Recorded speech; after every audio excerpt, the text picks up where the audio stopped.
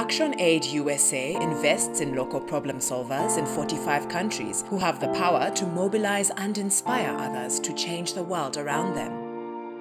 If I don't have land, I don't have life. Land means everything to me. That is where my empowerment comes from. We do about 60 to 80% of the work in the agricultural sector. We are there in tilling the soil. We plant, we do the weeding, we do harvesting, we do processing, we do packaging. But when it comes to sharing the government resources, we are not there. And it is time the government recognize our effort. We've been feeding the nation for a very long time.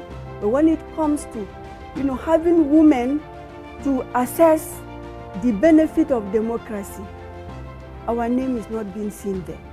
Being part of the Kilimanjaro initiative has really changed a lot of things. When we came down from the mountain, the representative of the African Union Commission was waiting for us at the foot of the mountain, which we presented our Charter of Demand.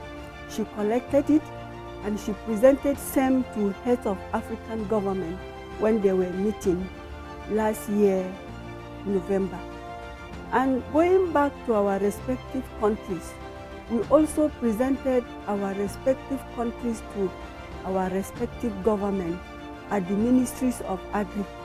My big hopes for the future is to see a woman having her land, having her rights, doing what she wants to do on her land.